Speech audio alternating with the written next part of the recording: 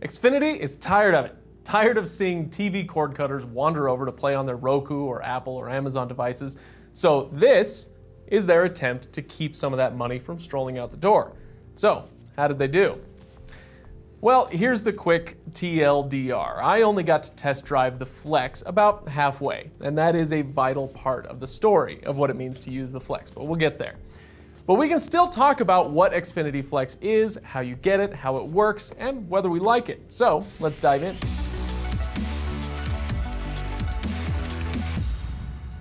Now, don't forget to subscribe to our channel if you like what we do here. Thanks for joining us today. So, first off, what in the heck is the Xfinity Flex? Well, it's this. This is it. This is the Flex, this whole thing right here.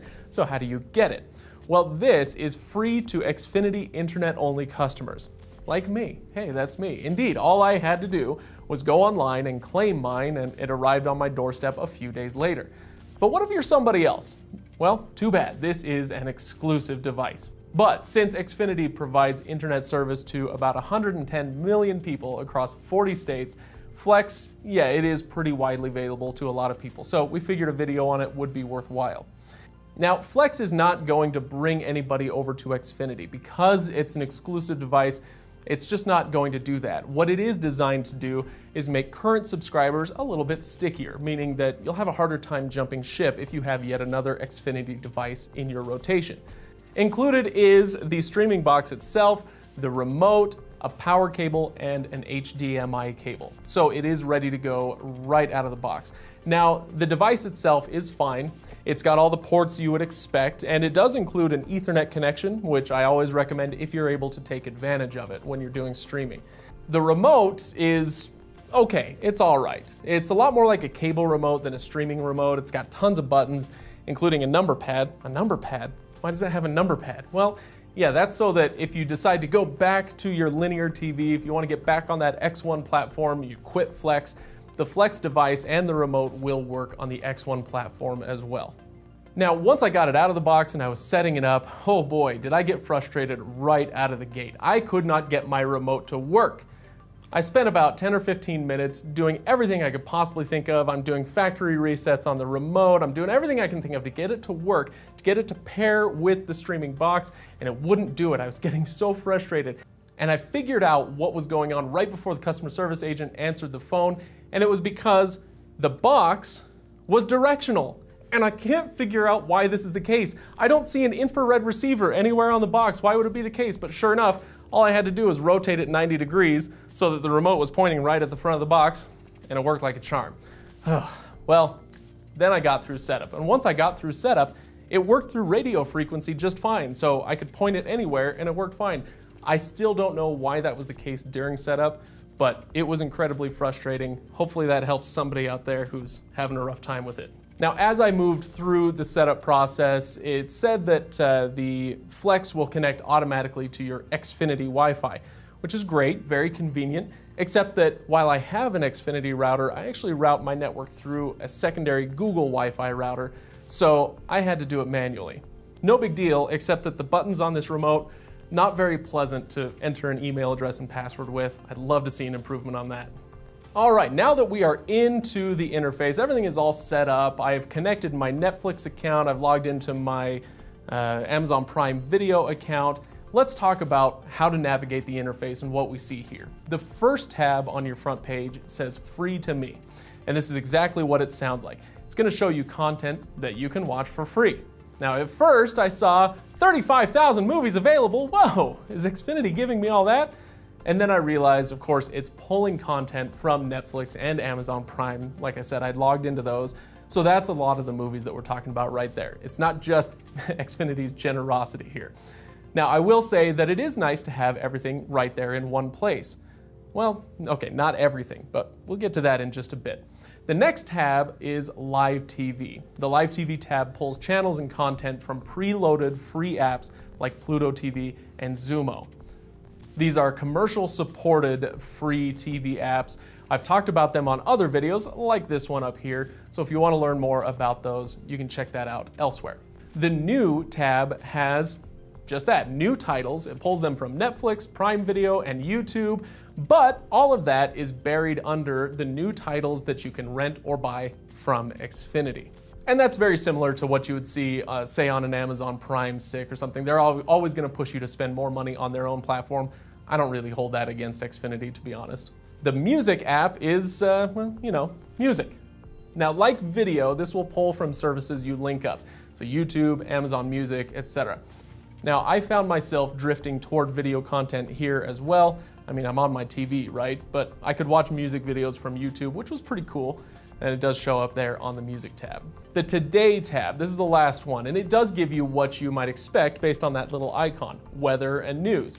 So you get politics, celebrity gossip, late night roundups, and so on. But this is also where you can go if you are deeply embedded in the Xfinity ecosystem. So if you use Xfinity Home for smart home and home security stuff, this is where you can monitor camera feeds, control thermostats and lighting, and so on, and all from your TV. You can also, on this tab, manage your Xfi gateway. That's your internet router. It'll let you pause certain devices' access, like if a kid has been watching too much TV that day or on their phone too much, whatever the case may be.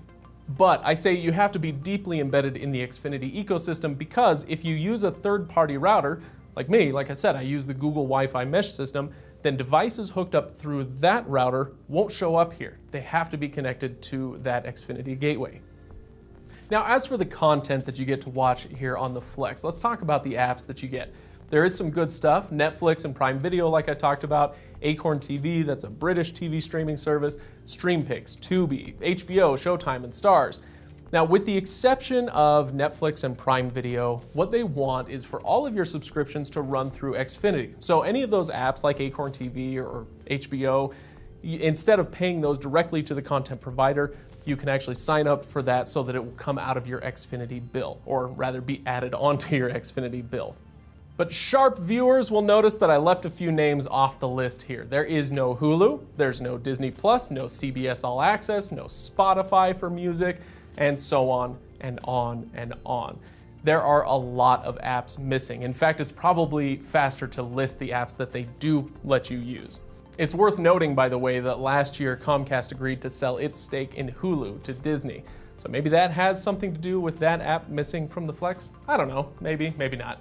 Now, I can think of a few reasons why there would be a dearth of apps, but for our purposes today, the why might not be that important.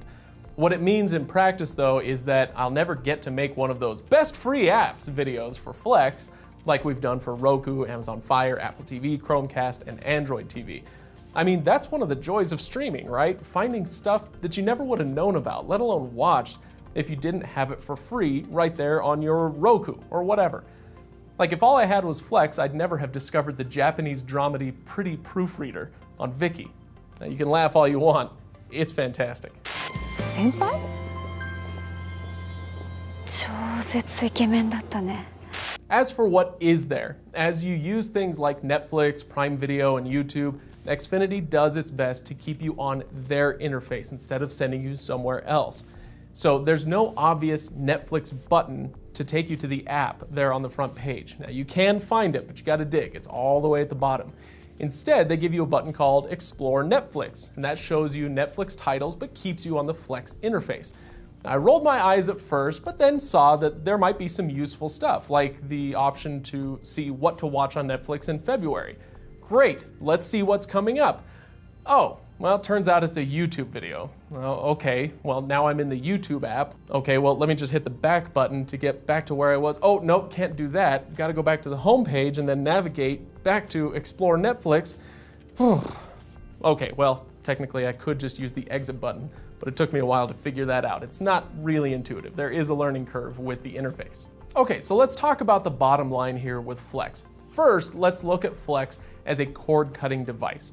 If I was brand new to cord cutting, and I mean brand new, like I'd never signed up for Hulu, I'd never even heard of Roku, and I'm getting my first ever streaming device, then the Xfinity Flex would be okay.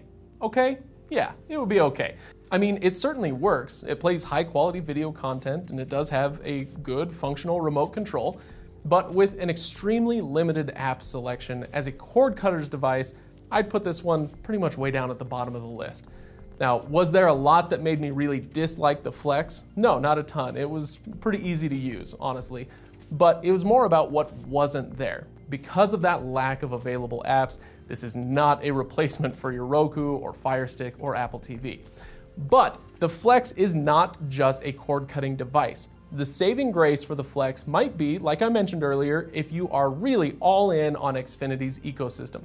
The Flex gives you pretty good control over your Xfinity router from your TV, or like I said, if you use smart home and home security features with Xfinity Home, those can be integrated so you have on-screen video feeds from your security cameras, controls for your thermostat, your lighting, and so on.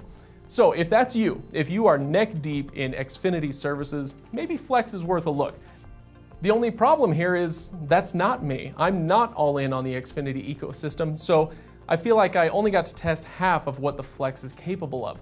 And the half that I got to test, yeah, it didn't really impress me very much, but I'm interested to see what happens with the Flex going forward, if there are any changes or updates or apps added on, and I am going to continue my testing once I get access to the rest of the Xfinity suite of services so that I can tell you what I think of that part of it, because the promise of it is pretty cool. So let me know what you think in the comments. If you've had a chance to use the Flex to its full extent, go ahead and sound off with your take on the device. And if you want to support the reviews we do here on this channel, give this video a thumbs up, hit that subscribe button to keep up with our reviews of streaming, phones, smart home devices, and much, much more.